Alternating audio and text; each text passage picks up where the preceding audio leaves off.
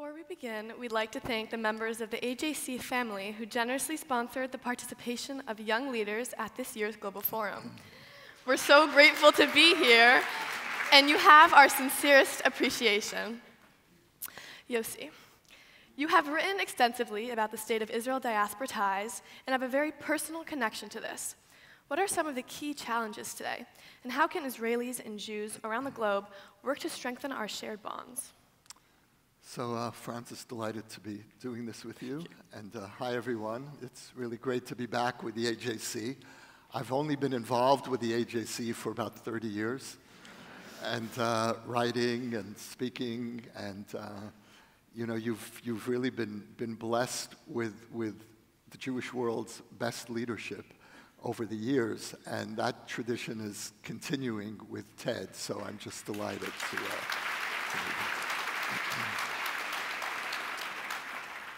So, Francis, when we think about the increasingly complicated nature of diaspora-Israel relations, when I was growing up in the US, in the American Jewish community of the 1960s and 70s, Israel could do no wrong. And we didn't want to look at the fine print because Israel was the Jewish people's miracle child. And there was too much at stake. Israel was the emotional and even mythic counterweight to the Holocaust. The Holocaust had just happened a few decades before. It was still a living wound. And so, for understandable reasons, the diaspora really didn't want to look too closely at the fine print. And now, of course, as the relationship matures, we're much more aware of the difficulties that each community is facing. These are the two seminal Jewish communities of our time. And before looking at the fine print, before looking at the problems, I think we need to begin by celebrating this moment in Jewish history that we're living in. This, to my mind, this is the most extraordinary time in Jewish history because we have, on the one hand, the most successful expression of Jewish national sovereignty that we've ever had, and I'm including the Davidic kingdom of 2,500 years ago. This is by far the most powerful, the most influential expression of Jewish national sovereignty in history.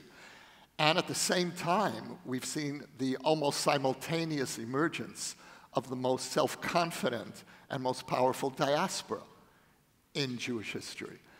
And so before we look at the tensions, the inevitable tensions, we need to really start from that place of owning the privilege, and I use the word privilege in a very positive sense, the privilege of being Jews at this moment in our history.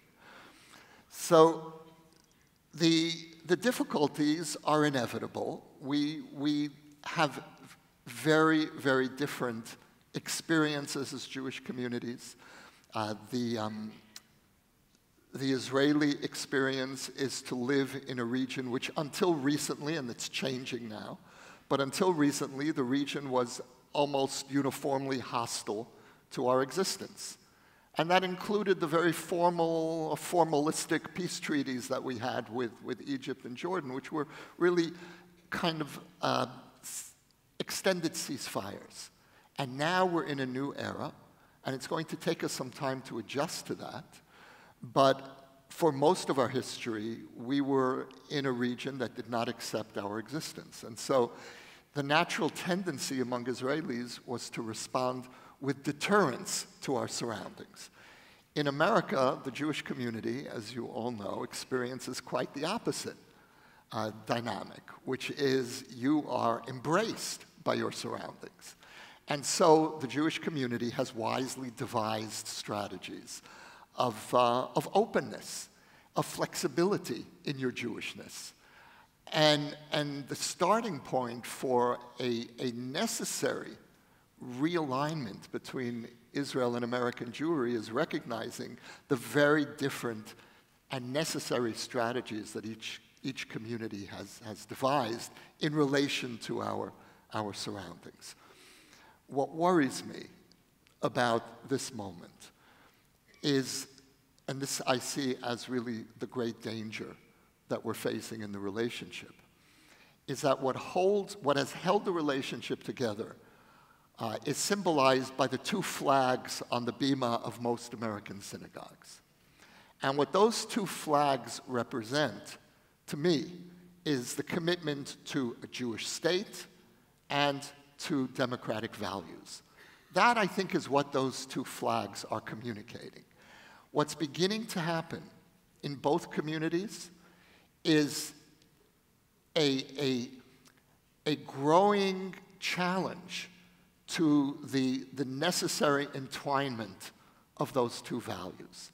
In Israel, it's being expressed, as we see before us, with a rising anti-democratic sentiment, which is no longer just confined to the fringe.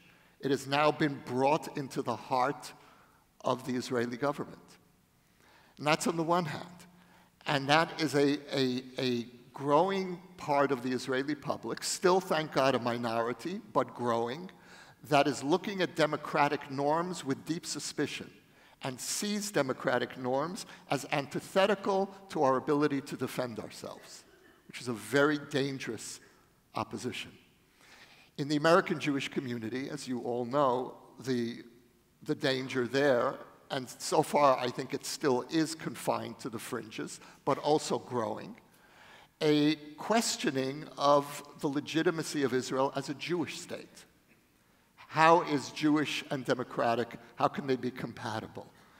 And I feel that what our generation's job is to affirm the essential connection between Jewish and democratic, and it's not an easy connection, and we need to stop fooling ourselves. It's a very difficult meeting point between these two non-negotiable commitments. Israel, in Israel that is not a Jewish state, is not Israel, and for me in Israel that's not a democratic state is unrecognizably Israel. And this is what we need to affirm. So. Well said. In February, you wrote an open letter with journalists Mati Friedman and Daniel Gordis about urging North American Jews to take a stand against Israel's proposed judicial reforms. You said that diaspora Jews have both the right and the responsibility to speak up. What was the response to your piece, both in Israeli society and abroad? So maybe I'll preface my response, Francis, by noting in passing the coincidence of appearing right after Minister Shikli. And I'd like to just respond very briefly to 2 points that he made. The first was he claimed that this government was elected by an overwhelming majority. In fact, there were a few thousand votes that separated the two blocs.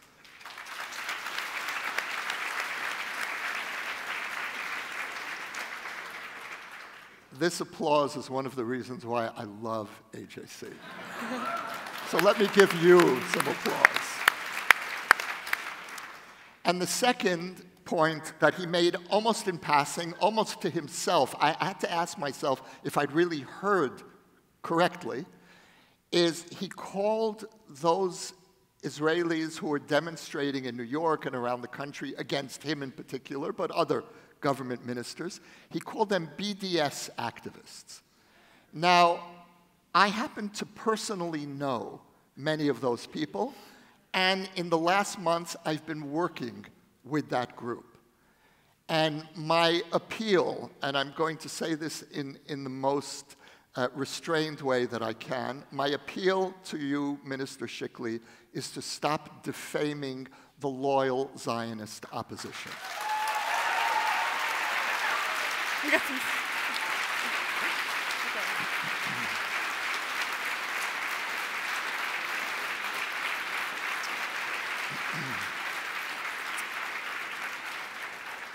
And now to your question. Okay, thank you. Thank you. So, This was, I think it was in February that Matti Friedman, Danny Gordis, and I wrote a joint open letter to you, to the American Jewish community, the community that we come from and that we've been engaged with for many decades. You have been my principal audience, the American Jewish community, really for 40 years since I moved to Israel 40 years ago, and the same is true for Danny and for Matti. And we've never done anything remotely like that letter. I never dreamed that I would be writing an open letter to American Jews to protest against my government. I have never protested against my government. I have opposed policies left, right, and center, but I've also voted for governments left, right, and center. In the past, I have voted for Netanyahu, and I voted for the Likud more than once. And today, I regard this government as a moral disgrace to the Jewish people.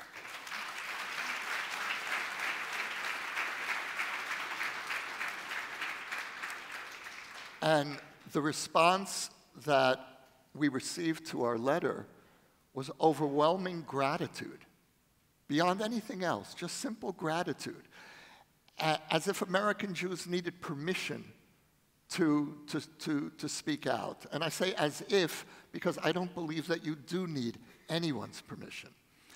This is a moment that has in it tremendous positive potential. First of all, in Israel, we are seeing the rise of liberal, patriotic, centrist Israel. This is something, and these demonstrations are not coming out of the left. This is something that I think needs to be emphasized. There are certainly parts of the left is involved in the demonstrations, and I'm very pleased that they are. But it's my camp, the camp of the center, that is really leading these demonstrations. And if you look at the symbol, what is the symbol of the protest movement? It's the Israeli flag. Now, if you think about the American context, and I say this with a great deal of pain, because in the American political context, one side of the debate has essentially appropriated the flag and patriotism. And here, that has not been allowed to happen. And liberal Israel has found its voice, has found its determination, and is no longer amorphous in the way that I think a center tends to be. Liberal Israel is fighting for a liberal definition of democracy and a liberal definition of a Jewish state. And I want to just briefly explain what I mean by both of those. A liberal definition of democracy is that democracy is a dance, a complicated dance, between the rights of the majority and the rights of a minority. This government sees democracy as winner take all. And we hear this over and over again. The Supreme Court is a non-democratic institution. Who elected you? The job of a Supreme Court is precisely to be a counterbalance, protecting the rights of the minority from a potentially overreaching majority. In terms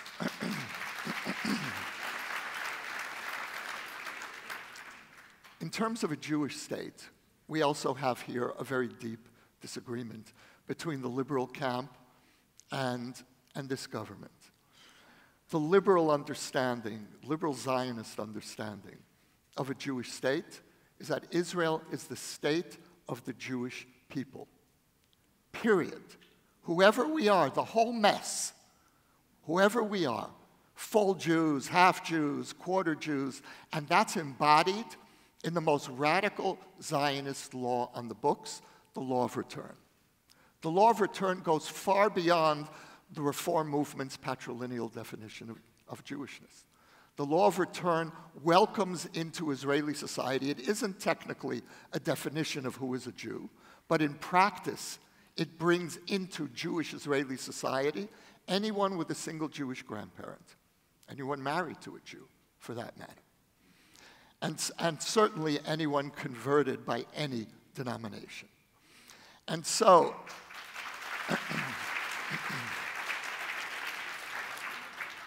this government does not see Israel in quite that way.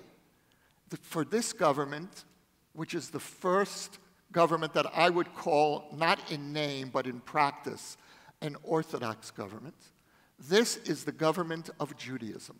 This government believes that the state of Israel is the state of Judaism, and not Judaism in its broadest sense, one part of Judaism. The next big battleground is going to be over the law of return. This government intends to begin contracting the definition of who is eligible for admission into Israeli society. Now, when you asked me, Francis, about the relationship between diaspora and Israel, this is the issue. Israel as a Jewish state, Israel as a democratic state, by a liberal definition of both those identities. Because what's happening today, it's a very complicated moment. Because on the one hand, we have an emergency agenda. And that agenda is we have to save the court. And it's literally that. If we hadn't been out on the streets every week for the last 6 months, we would have an override in place where the Knesset would be able to veto any decision by the Supreme Court with a simple 61-seat majority. That has been stopped because of the protest movement.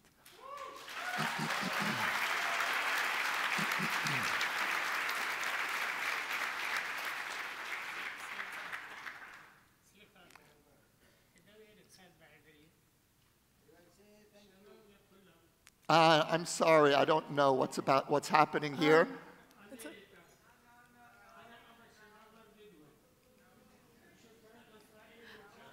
Okay, I would like to ask another. Okay. Okay. So, Can I ask you? Oh, continue, sorry. This fight, this struggle, is not just mine as an Israeli. This struggle belongs to the whole Jewish people. And I would urge you all, the people who are outside, who've been outside through the global forum demonstrating, are not demonstrating against the global forum.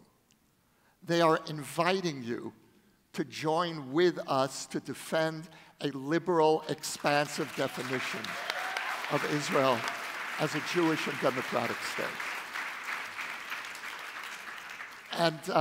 And so I see this moment as a tremendous opportunity for us to deepen the relationship, to take us to the next level, to the maturation of the American Jewish-Israeli relationship, where we can be together in the most difficult issues. And there's nothing more difficult than a threat that's internally generated. We all know how to deal with external threats. We've been magnificent, the two communities together, in dealing with threats that come from outside. How do we deal with threats that come from within? And how do we deal with those threats without creating, God forbid, a schism among the Jewish people? And it's a balancing act. On the one hand, I feel this tremendous anger and fear, a sense of protectiveness for Israel. On the other hand, the people who vote for this government are not my enemies, and they're certainly not deplorables. They are my partners in building and defending this country. And after this is over, we're going to have to figure out how we begin healing this wound. But first, the first order of business, the emergency agenda, is to save Israeli democracy. Amen.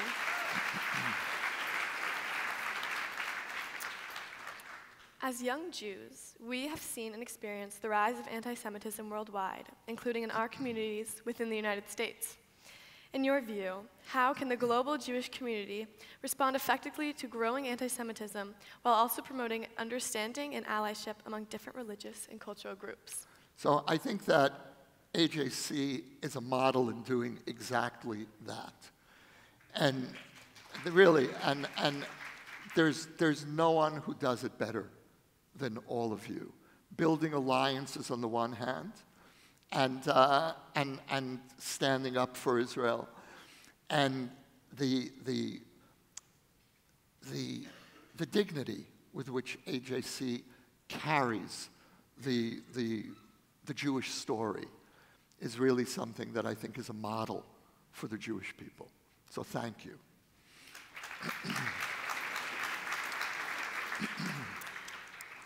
The challenge that we're facing now is that what's under assault is the credibility of the mid-20th century Jewish success story, both in Israel and in American Jewry. We went, as a people, from the lowest point in our history in 1945 to what I believe is the peak moment in Jewish history, which is today. And the enemies of the Jewish people want to undo that success story, see that success story as illegitimate.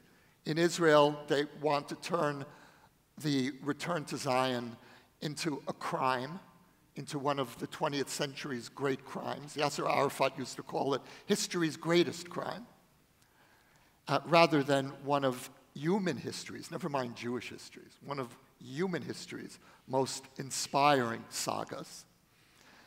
And in America, you're facing a different, but in some ways similar challenge to the American Jewish success story, which is seen as somehow vaguely suspect.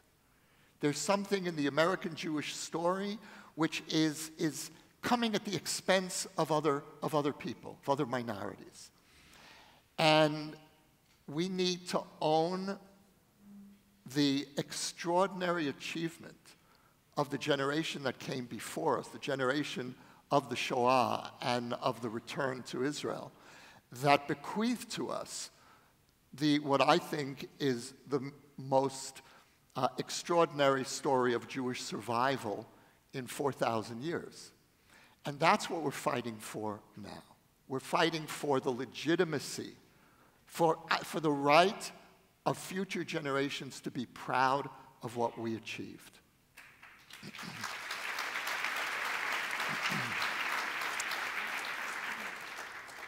And the way that I frame this for myself is that we need, in the 21st century, to own the identity of being a survivor people.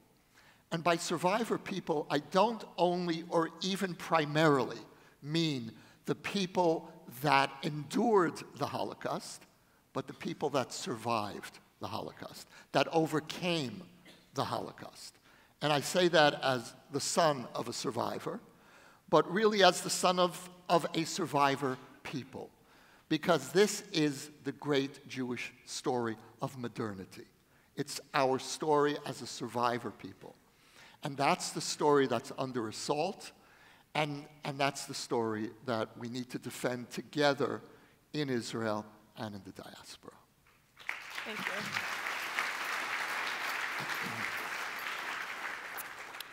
In Lift, we recently read your acclaimed book, Letters to My Palestinian Neighbor. You highlight how narratives surrounding the Israeli-Palestinian beliefs, the Israeli-Palestinian conflict, often differ significantly with deeply held beliefs and historical perspectives shaping both groups' views. What steps do you believe are necessary for Israelis and Palestinians to rebuild trust, even in the face of past grievances and skepticism? Look, I think that first of all, there's no short-term solution. And I say that with a great deal of angst. There will be no solution anytime soon. And I think we all know that. On the other hand, we need to be engaging in long-term peace building. Long-term peace building is a very slow process. It begins, first of all, within Israeli society, between Israeli Arabs and Israeli Jews. It extends to the region to strengthen the Abraham Accords and expand the circle of the Abraham Accords and take advantage of this unimagined gift that we've received in the last few years. I think one of the most significant developments in Israel's history and in the history of the modern Middle East. And finally, and I've left the Palestinian issue out for last, because I believe that that will be the last. But if we can strengthen coexistence within Israeli society, and if we can strengthen the Abraham Accords, we will be creating a kind of cushion, an envelope, that will allow, possibly, for us to reopen the two-state track. And my hope is that there will be a combined pressure from Arab Israelis within and the Arab world without on the Palestinian leadership to begin to finally making its peace with the legitimacy of the Jewish return home. And that's one half of the work. The other half of the work, and this is work that I have as an Israeli citizen, is to ensure that my government doesn't sabotage possibilities for a long-term solution as well.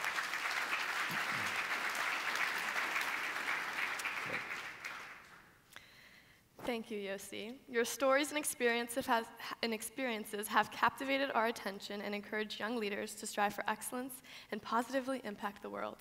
Thank you. Thank you so much. תודה רבה. תודה רבה לכם. Thank you.